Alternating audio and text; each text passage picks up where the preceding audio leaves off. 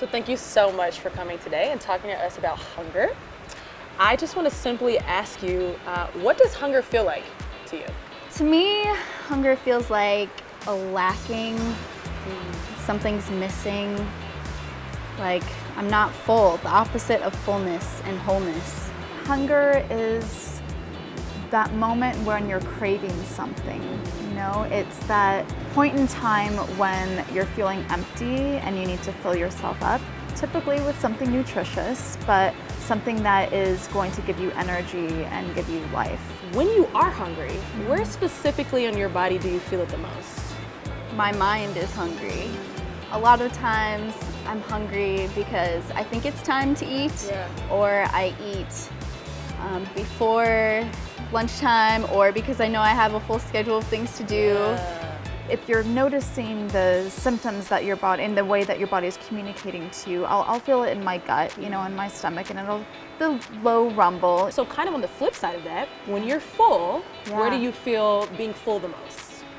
Probably in my gut. Yeah. Yeah, so, and especially if you eat too much, then it's like you feel 10 times bigger than you are in terms of like gorging yourself. Did you know that there were 8 types of hunger? 8? 8 types. Isn't that crazy?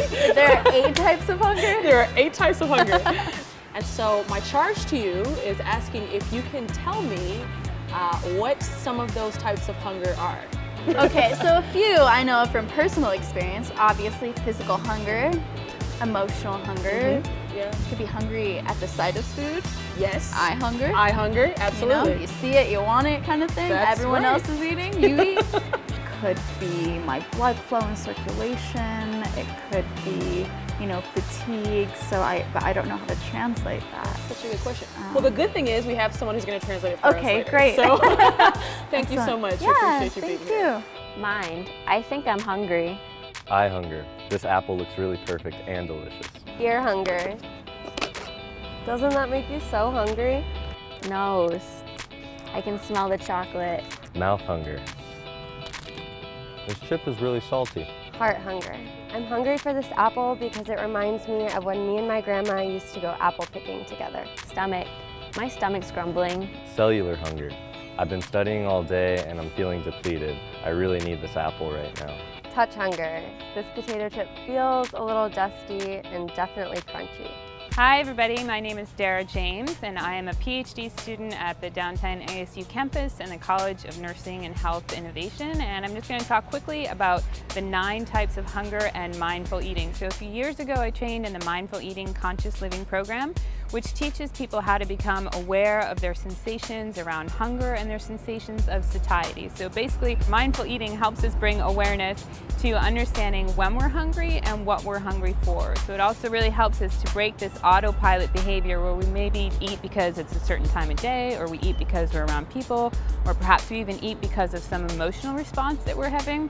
So this awareness helps us bring choice, and that choice helps us bring freedom. So then the 9 types of hunger that I identified through this program are mind hunger, eye hunger, ear hunger, nose hunger, mouth hunger, heart hunger, stomach hunger, cellular hunger, and also touch hunger. So all these combine to actually help us be aware of our eating experience. And the really cool thing is that we don't actually have to learn anything new. We already have all these things, so it's just beginning to bring awareness to the tools that we already have to help ourselves increase our own skills around mindful eating and ultimately take better care of ourselves.